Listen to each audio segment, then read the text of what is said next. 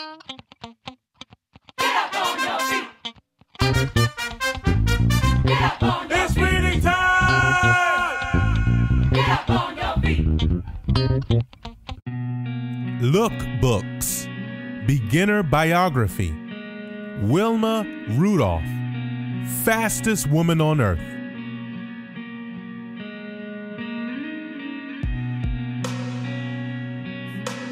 Introduction. Wilma Rudolph was born on June 23, 1940, in St. Bethlehem, Tennessee. Wilma weighed less than 5 pounds at birth. She was the 20th of 22 sisters and brothers. She was so sick as a child, doctors said she would never walk. But soon, she began to run. Wilma ran so fast, she won 3 gold medals at the Olympics. My doctors told me I'd never walk. My mother said I would. I believed my mother.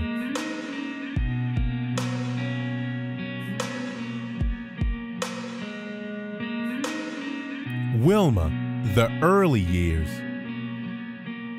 Wilma was a sickly baby. When she was 4 years old, she got polio.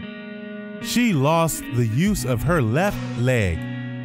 Wilma had to wear heavy steel braces on her legs.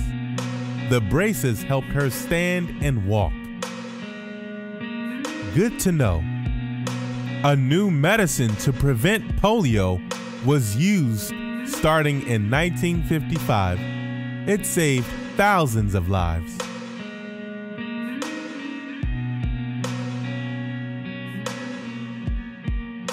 Getting help. Every day, Wilma and her mother traveled 90 miles to and from Nashville. They went to a doctor who used heat and water on her legs. At home, Wilma's mother and sibling took turns rubbing her legs.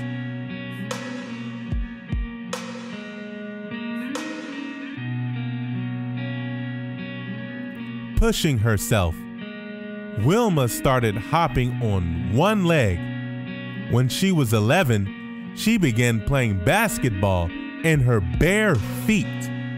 Her father pushed her to compete with her sisters and brothers. Good to know. By age 12, Wilma was beating neighborhood boys at running and jumping. She grew to be 5 feet, 11 inches tall, and weighed 130 pounds.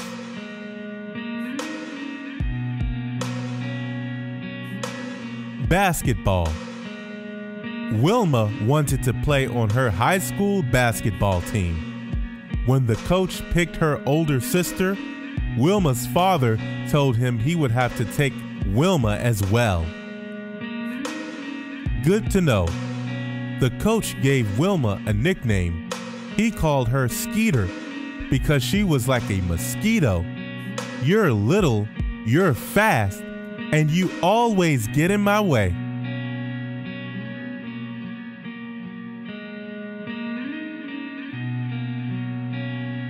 Becoming a runner. Wilma played basketball. She also started running on a track. She was especially good in short, fast races. As a young teen, she never lost a race.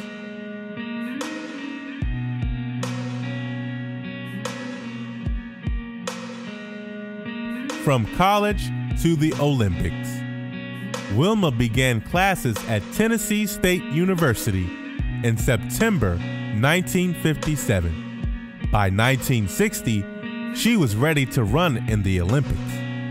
Wilma won 3 gold medals for the United States. Wilma was the first American woman to win 3 or more medals in one Olympics. Good to know.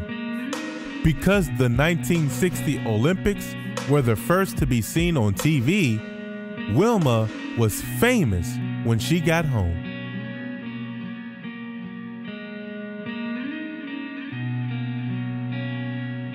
Becoming famous.